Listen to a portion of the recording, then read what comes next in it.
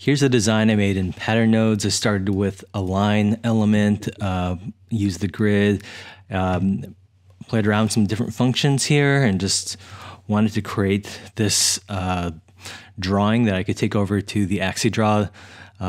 In my process right here, I'm going to export this as a PDF.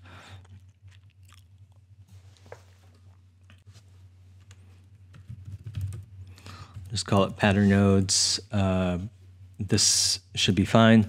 And then I can open this up in Adobe Illustrator. One thing I want to do is, before I take it to AxiDraw, I want to make sure I don't have like the border on this, or just clean it up. And here's that drawing, that image in Adobe Illustrator. And what I like to do is just get rid of this border. There's just, you know, the canvas almost, because otherwise the AxiDraw will draw that as a border.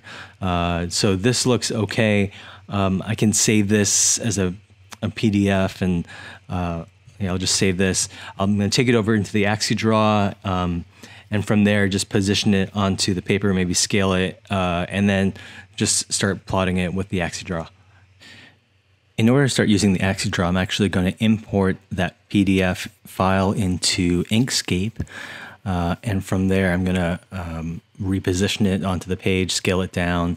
I'll go over to the AxiDraw controls and just start plotting from here.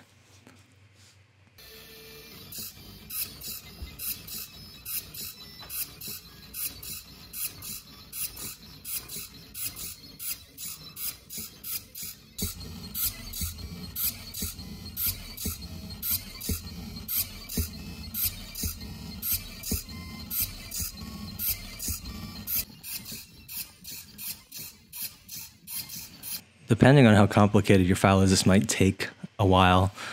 So I've just sped up the footage here.